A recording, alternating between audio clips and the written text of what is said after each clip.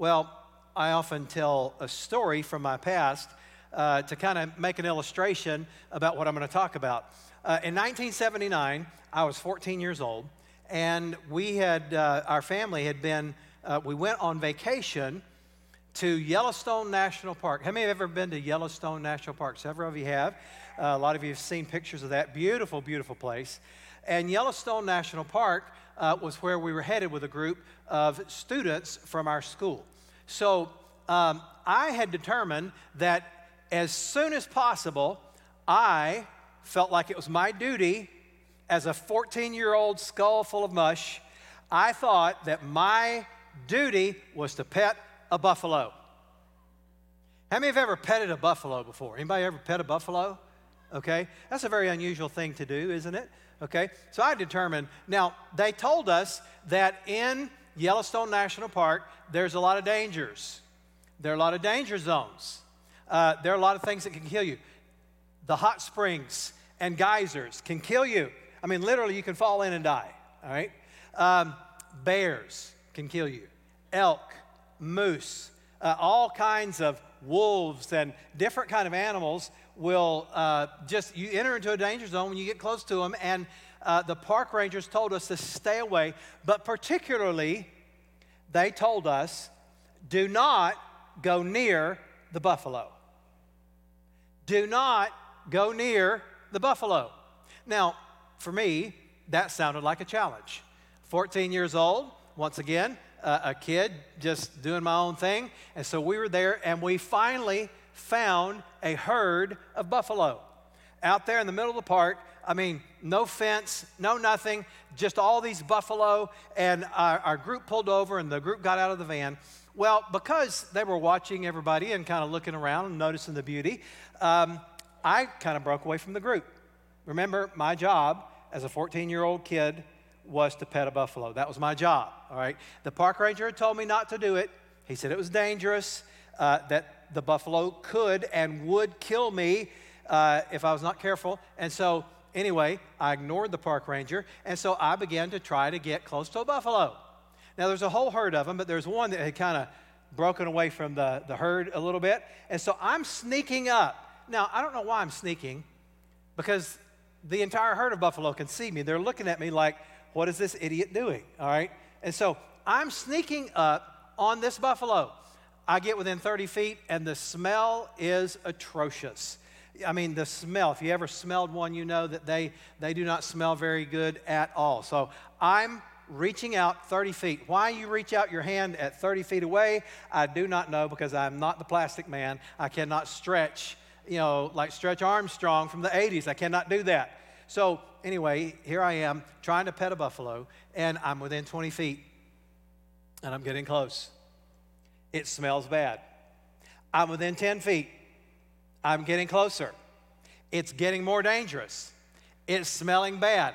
I get within about 6 or 7 feet, and all of a sudden, the entire herd of buffalo take off running in the other direction. Now, about that same time, a park ranger stopped and watched our group, and he threatened to kick us out of the park because I was trying to pet a buffalo.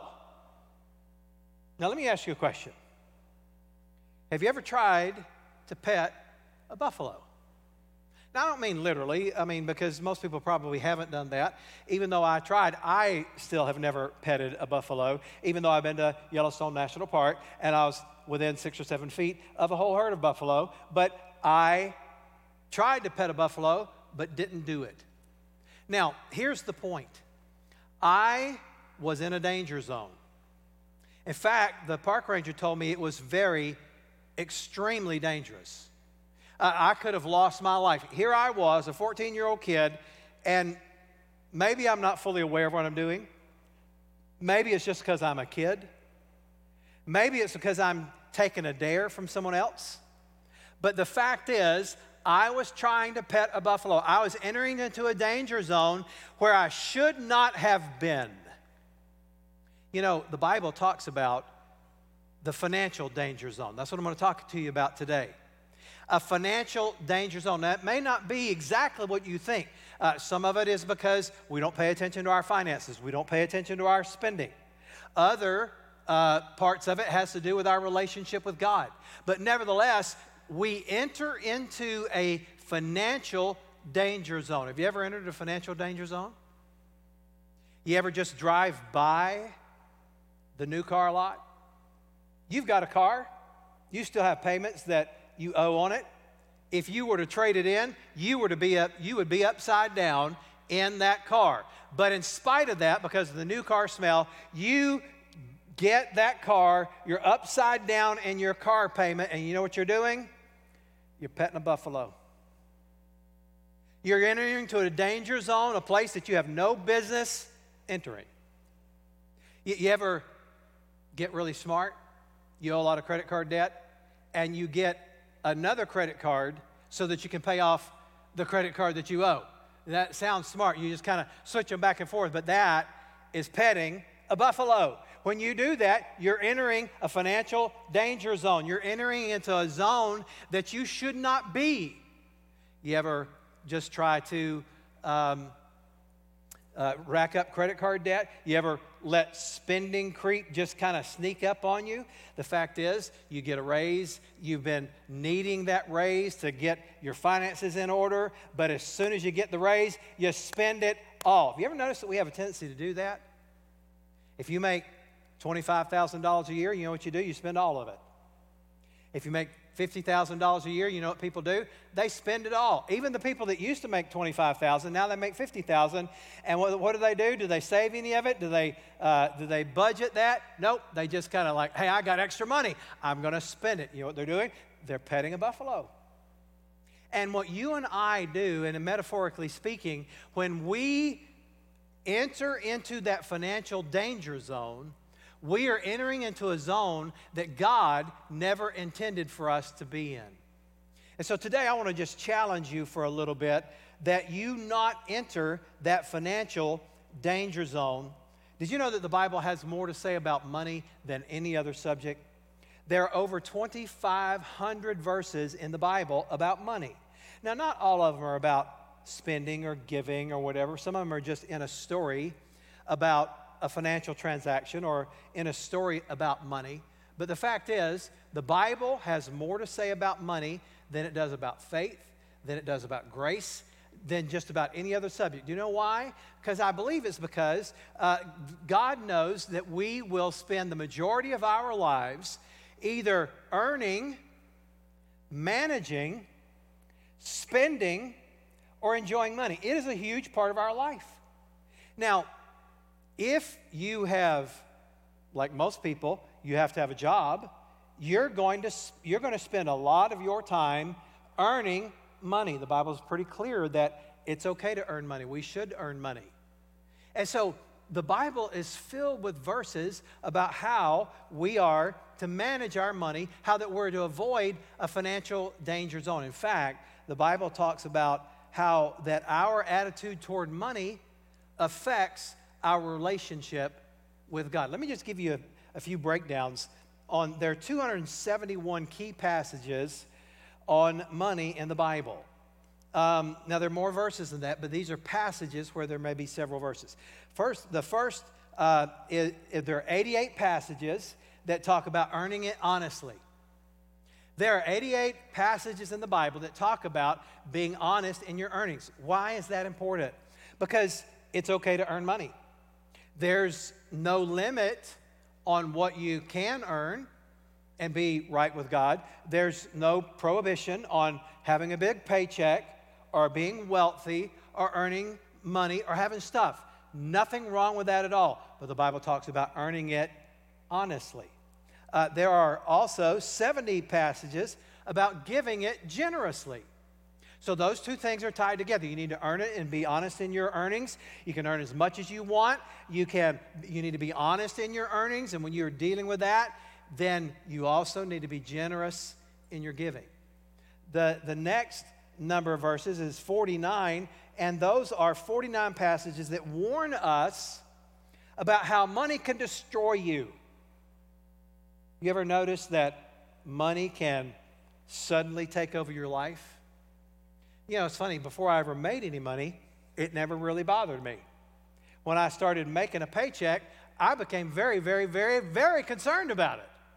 And I don't know if you're that way or not, but it tends to be true that the more money we make, the more we worry about it. The more money we make, the more stress we have. We think we want more money, but the fact is, often, the more we have, the more we're stressed out about it, and the more bothersome it becomes, and we begin to guard it. We begin to be selfish, if you will, with it, and it begins to dominate our lives. And God says you cannot serve both God and money. In other words, you've got to have a right relationship with God more so than a right relationship with money. There are 32 passages about utilizing money effectively. There are 18 passages about enjoying it carefully. Some people believe that God wants them to go through life with no joy, with no pleasure, being broke. You know, there's absolutely nothing spiritual about being broke. There's nothing spiritual about being rich either, okay?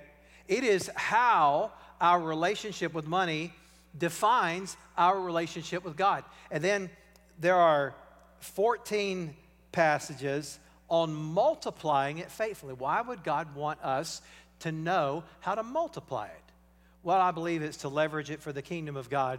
And God wants every person, no matter what your relationship with money is, no matter how much of it you earn, He wants you and me to make sure that we multiply it for God's sake, for the kingdom of God. Now, that doesn't mean you're going to be, a wealthy investor. That doesn't mean that you're going to own a jet. That doesn't mean that you're going to be a multimillionaire, but rather that you manage it carefully and that you multiply what God gives you so that you can invest not only in your family, but in the kingdom of God.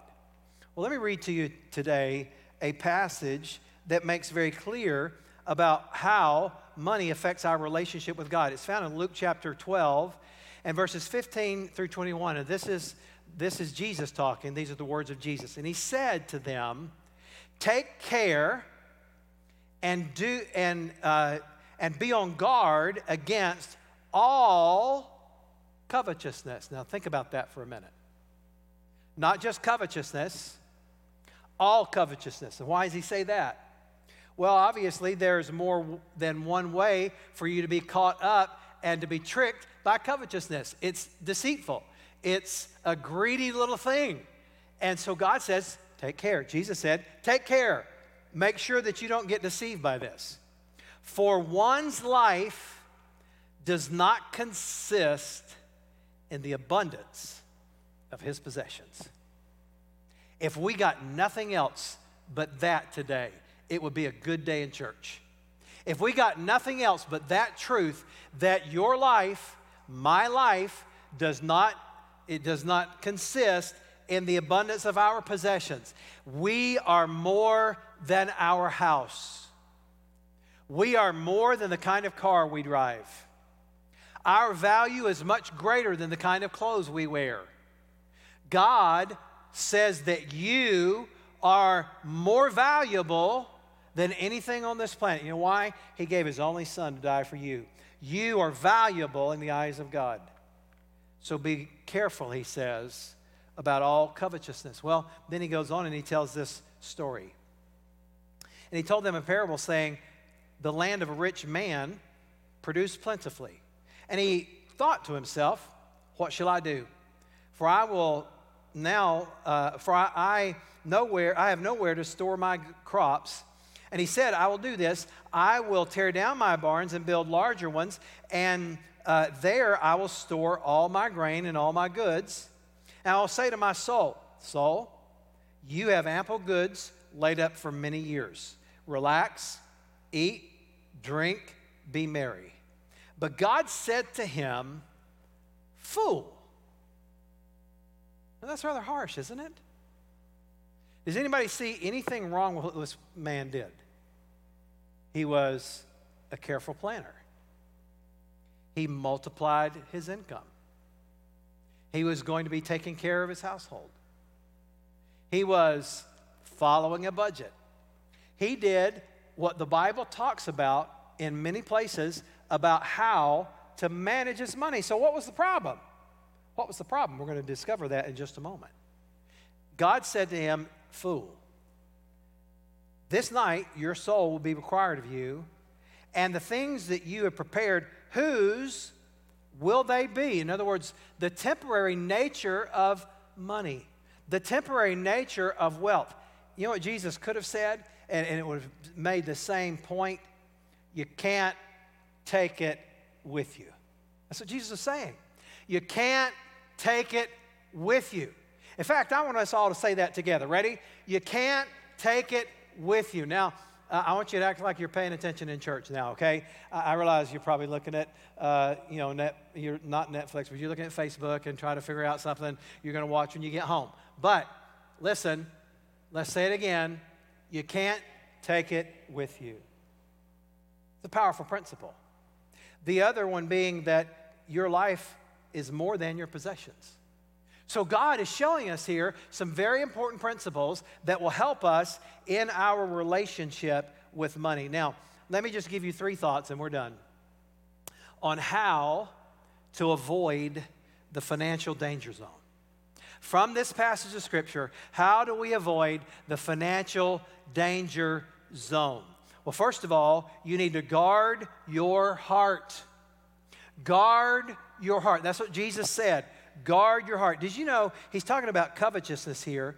Covetousness has no place in the Christian life. In fact, it's really interesting. In the 10 Commandments, God gives the 10 Commandments. And I realize that we don't keep the commandments to be made right with God. Jesus kept the commandments for us.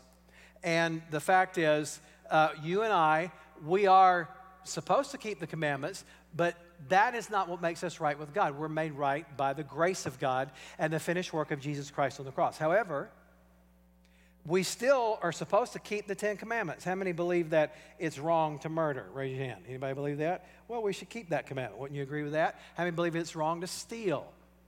Raise your hand. Okay, everybody should. Hopefully your hand is raised.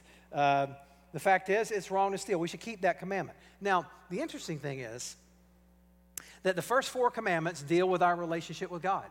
He says, don't worship any other God but me. He tells us to make sure that we keep the Sabbath day. We're not to take God's name in vain.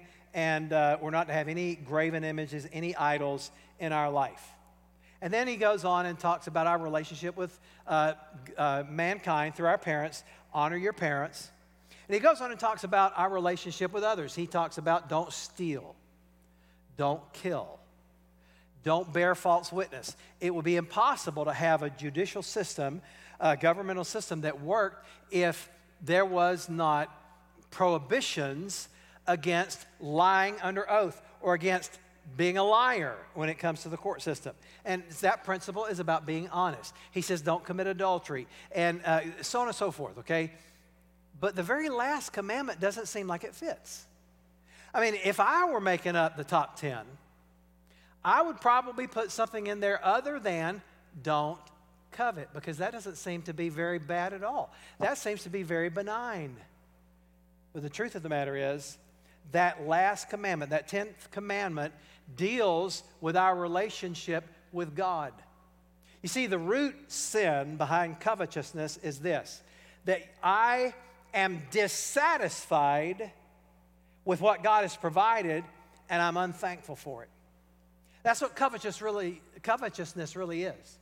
I am dissatisfied with what God has provided, and I'm unthankful.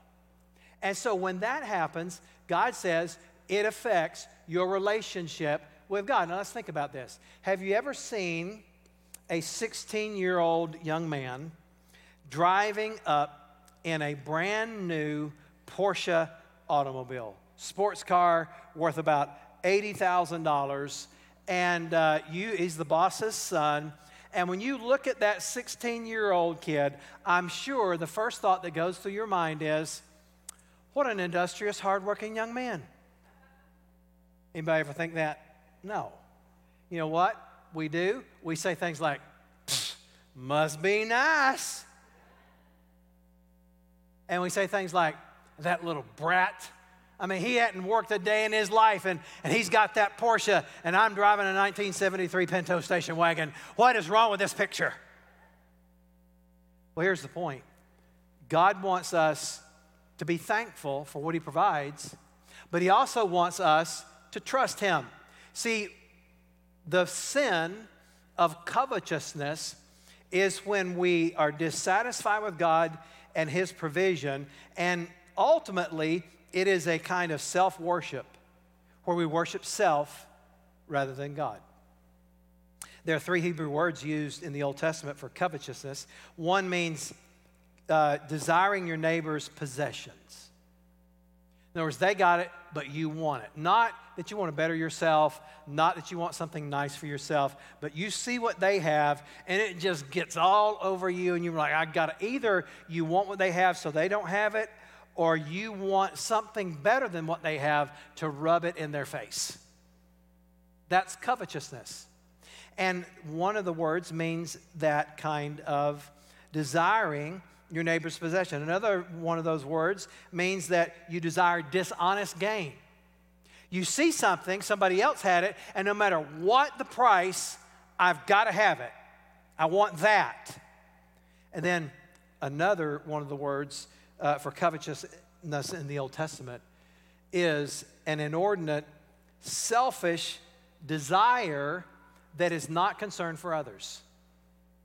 Now, remember the man that Jesus told in the story that God said to him in the story, he said, tonight, your soul's going to be required of you, and you're a fool because you're not rich toward God. What was his problem? His problem was not that he didn't manage his money properly.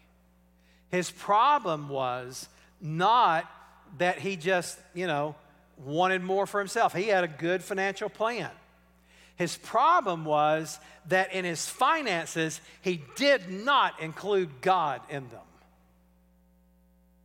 And as a result, he became very self-centered and very selfish. Now, I'm going to tell you there are 3 things that will help you to overcome all covetousness. Jesus said, be aware of all covetousness. We are to be on guard for all of it, the kind that desires our neighbor's stuff, the kind that is just got this inordinate desire for something illicit or something that maybe we shouldn't have, or we want what everybody else has, or we're completely selfish. We forget that God has blessed us, and rather than being generous and concerned about others, we're only concerned about self.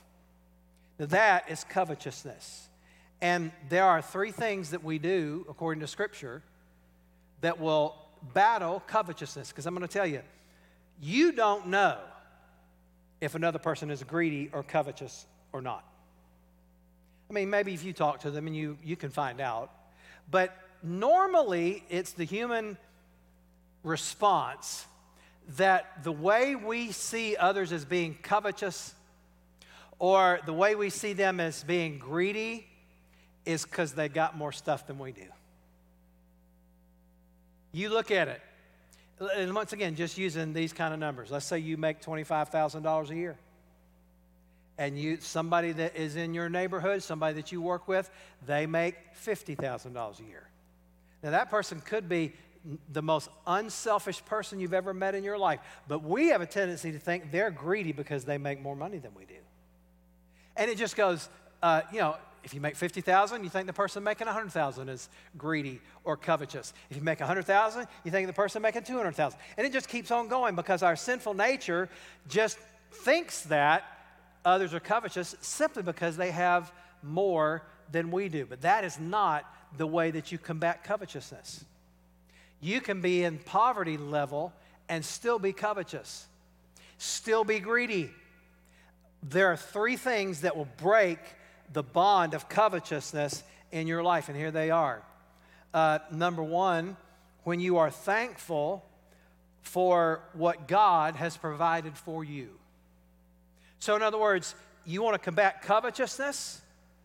Be thankful for what God has provided for you. Number 2, when you bring the tithe, And I'm going to tell you this, and I'm going to make a bold statement here. It is impossible, in my opinion, to be guilty of being covetous and bring the tithe at the same time. It just doesn't work. When I allow God to build my faith, where I bring the tithe, you know what God does? He works in my life, so he breaks the bond, the chokehold of covetousness. So the way to combat covetousness is to be thankful for what God has provided, is to bring the tithe, and then the third way is not to be self-centered or stingy, to live in a way where you are concerned about others.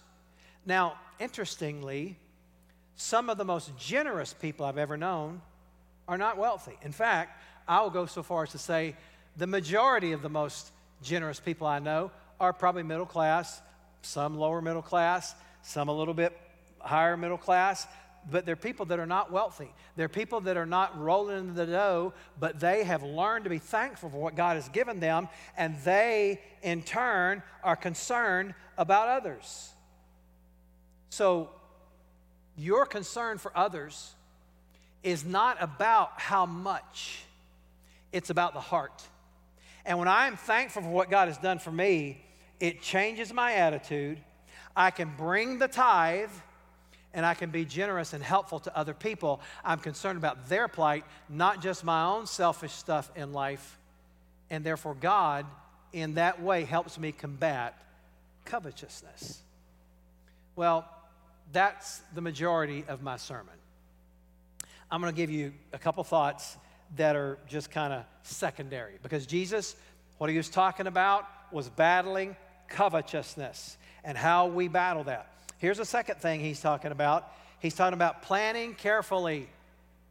If you want to avoid a financial danger zone, you got to make sure that you guard your heart, and then you got to plan carefully. There are lots of scriptures I could read here about your plan of what that looks like, what it should look like. Proverbs 27, 23, and 24. Riches can disappear fast, so watch your business interests closely. Know the state of your flocks and your herds. Proverbs 21:20. The wise man saves for the future, but the foolish man spends whatever he gets. 1 Corinthians 16:2. On every Lord's day you should put aside something from what you have earned during the week and use it for this offering. The amount depends on how much the Lord has helped you earn. Hebrews 13:5. Be content with what you have. Isaiah 52:5. Why spend money on what does not satisfy? You ever do that? I've been guilty of it. And I think I got to have this particular thing, and I'll spend it, and then I realize I wasted my money. And I've told you stories about that stuff before. Years ago, I had to have 2 leaf blowers. I don't know why, but I spent money on what does not satisfy. Now, fortunately, that was not a huge investment that I lost my shirt over, but the fact is, we're all guilty of that at times. Why spend money on what does not satisfy? And God says that I've got to plan carefully. If you don't plan to give, you won't. If you don't plan to live by a budget, you won't. If you don't plan to save, you won't. I know. I've been there before. And you got to be disciplined and follow a plan. And then here's the last thing that God says to us. We need to be rich toward God. Be rich toward God. Jesus said in his story, he called the man a fool, and he said, so are those who are rich toward themselves, but not rich toward God. Now, what does it mean to be rich toward God? 1 Timothy 6 talks about it. It says, as for the rich in this present age, charge them not to be haughty. In other words, net worth does not equal self-worth. Your value does not come from how much money you have in the bank. Don't be haughty. He says, nor set your hope on the uncertainty of riches, but on God. In other words, security does not come from your bank account. It comes from God.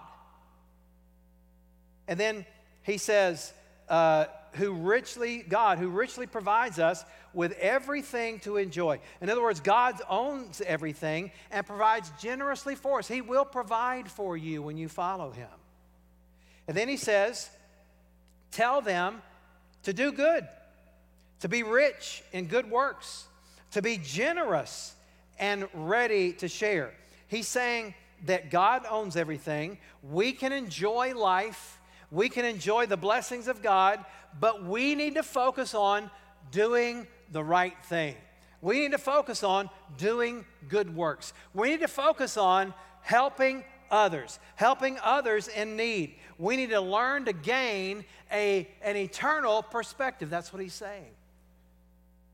He said, tell them to be generous and ready to share, thus storing up treasure for themselves as a good foundation for the future, so that they may take hold of that which is truly life. God's telling us here, set your hope on the giver, not the gift. Now, God is very clear that we need to learn how to make sure that we are focusing on others, that we're focusing on our relationship with God, that we're being rich toward God.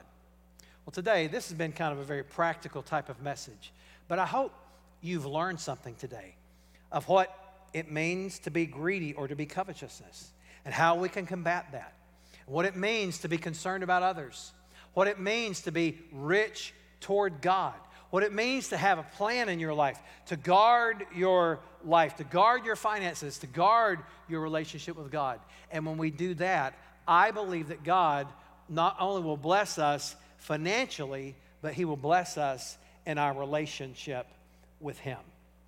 Let's pray together. Heavenly Father, I thank you for this day. And I thank you for Jesus. And I thank you that, Jesus, you died on the cross for our sins. You died so that we could be made right with you. And God, you gave us a way to be able to be in right standing with you, Heavenly Father. And we thank you for that. And Lord, I pray for anyone today that's watching online, they've joined us this way, or is present in the room today, that if they have not received Jesus Christ as their Savior, that they would do it today.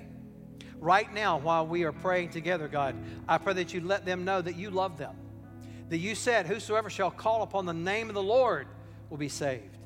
And God, I pray that you'd show them that if they will call on you, that you love them so much that not only will you make them right with the Heavenly Father, but you will forgive their sins. You will redeem them, and you'll make them right with you.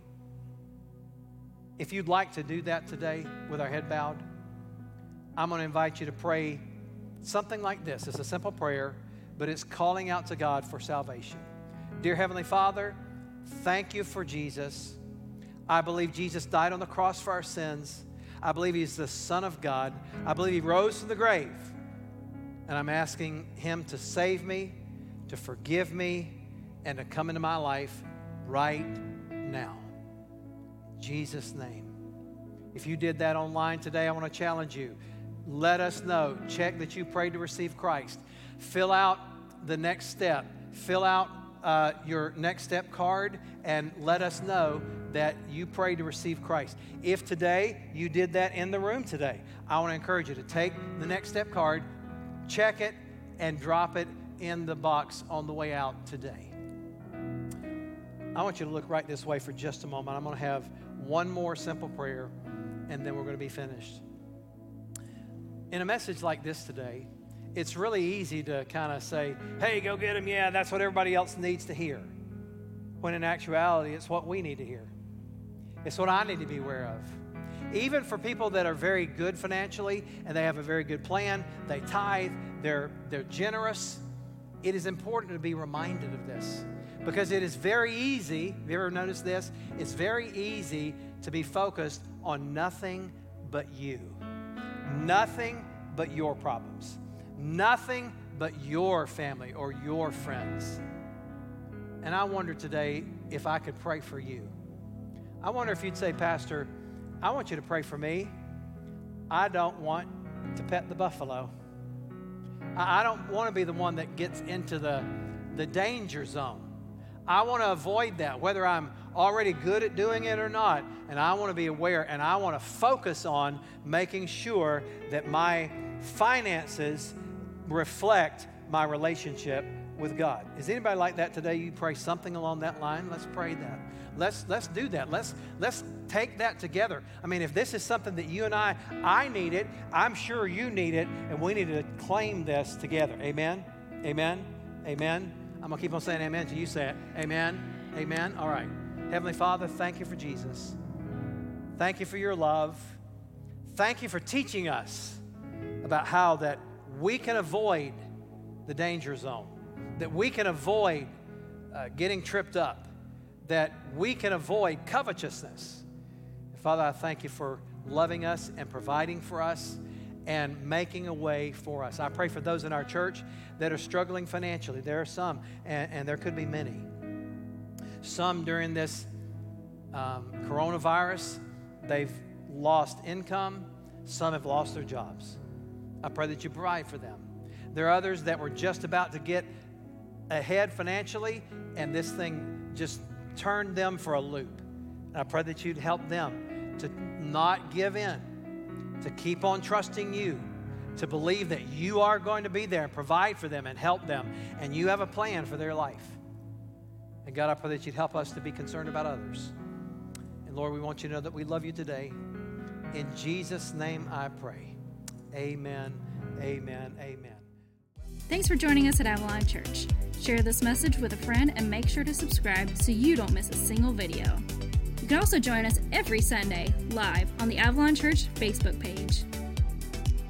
If you feel led to give and support our mission of bringing people wherever they are into a growing relationship with Jesus Christ, you can do so by clicking the Give button. Thanks again for joining us. We'll see you next time.